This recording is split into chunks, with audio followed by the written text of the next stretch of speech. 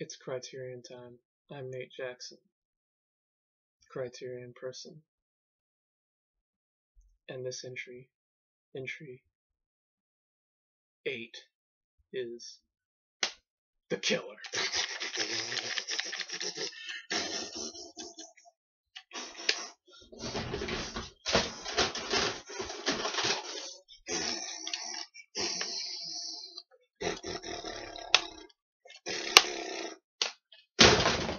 1989, John Woo. Man, this one was a trip and a half. 110 minutes of just shooting and more shooting. So the version I have is not the Criterion Collection edition. It's WinStar. But I looked at the entry on the Criterion website, and there's not much that's special as far as supplements. There's commentary, of course, but we're not talking about commentary. There, I think, were deleted scenes, and those would be interesting to see, especially for a movie as long as this. It's only an hour and 10 minutes, but hour and 50 minutes, but still, it was such a strong movie that you want to see, any deleted scenes that were available. So, let's talk about The Killer. It's basically an action film. It's a very influential action film, and plot-wise, let's talk about the plot. It's about a killer, a killer named Jeffrey, who works for the mob, and he's trying to get out because he ends up on a job. He ends up attacking a young singer who sings at a bar and ends up shooting her across the eyes and damaging her corneas to the point where she can no longer see, or she can't see perfectly, and so he feels bad, and he ends up falling for her, and he promises her that he will get the money to give her back her eyesight, to find the corneas for her. And yeah, so that's basically it. And he ends up getting hired for one more job, and the mob turn on him, or the person who hired him to do the job now wants him dead. It's kind of just because he's an idiot or something. And all of this is taking place while a cop, the serial killers, we won't call him serial killer. The killer's name is Jeffrey. The cop's name is Lee. I think Lee. And the singer's name is Jenny. And it's basically just a crazy story where Lee goes out looking for Jeffrey, and then and about halfway through the movie, there's this really famous scene where it's like, there's a really famous scene where both of them pull the gun on each other when they first meet for the first time. It's like they know that each other's in the building that they're in, and so they flip forward and just it's like they've got a gun to each other's heads. It's like, ooh. It's on the cover here. I don't know if you could see it, but it's like, you can't see. That's Jeffrey and that's Lee. Stinking Link Plus stickers, what are you gonna do?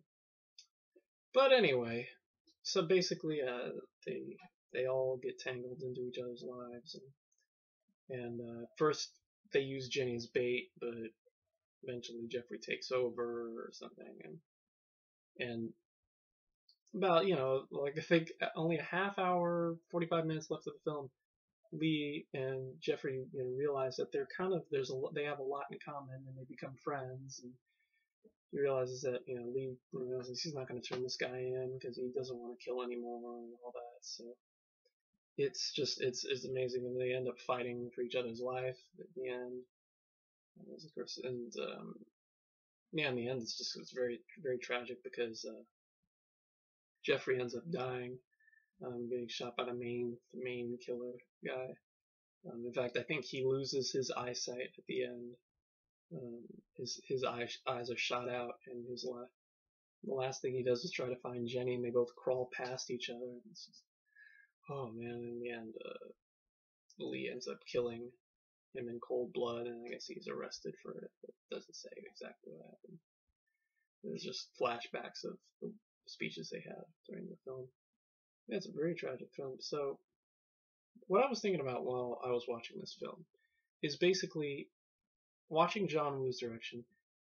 You know, I try to get in the heads of the Criterion peoples who choose these films. And what I saw in this was the fact that it was just the influence. You know, you can see so much influence in this film in so many of our films, AKR meaning American films. You know, Quentin Tarantino stuff. Gosh, I can't think of any other directors who, you know, big shootout scenes. You know, it's definitely, if you want shootout scenes, you gotta get The Killer. That's all I can say. There's so many scenes. It's like, whoa, just like people get shot in midair and just, you know, quick shoots and all that. It's bizarre. It's so crazy. So yeah, so I think because of the influence that it's had on American directors, I feel like that's why they put this one in. They put The Killer in because it was just so, you know, bloody brilliant. And that's another thing. That's actually an interesting point. I mean, this is the bloodiest film we've had yet.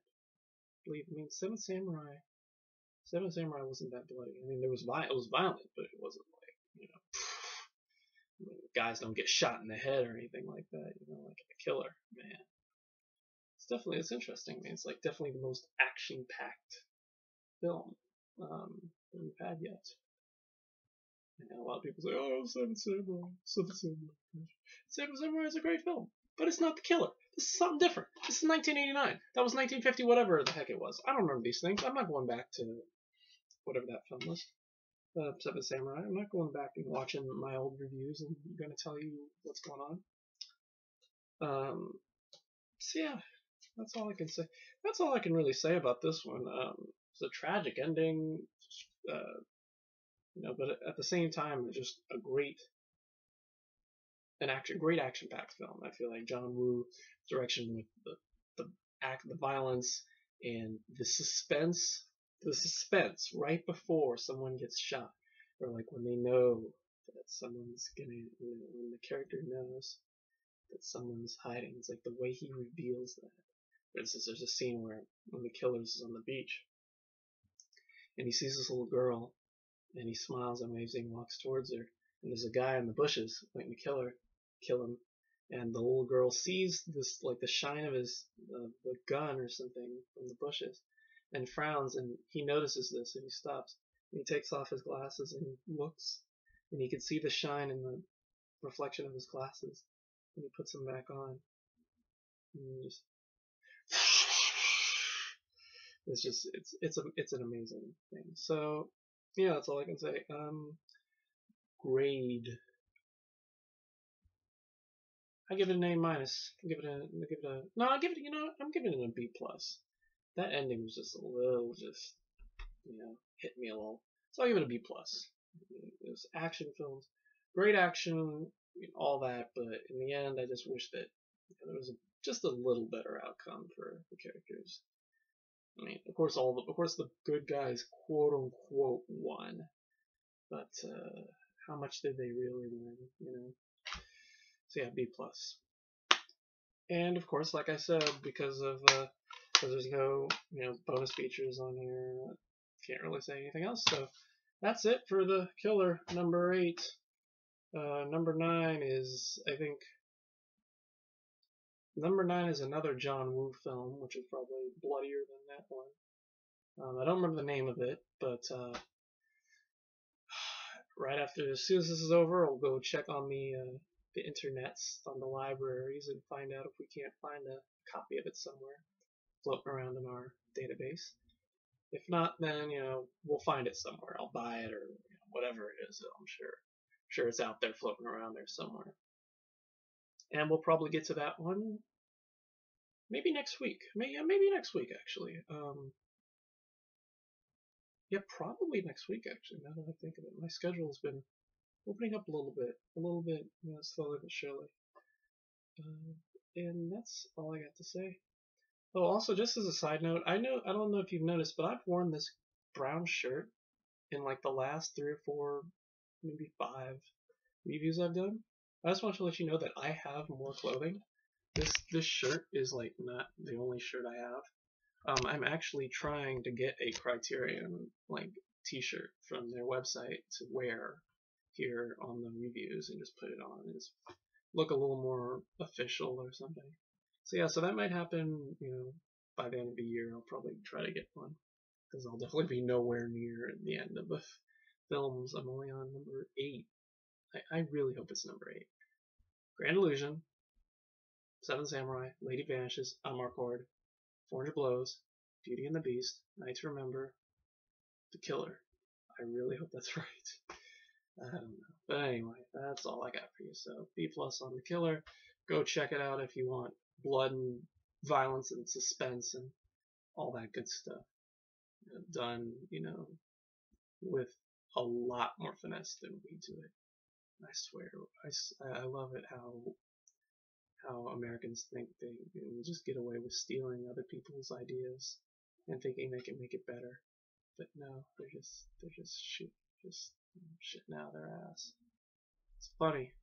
We're a funny, funny, funny country.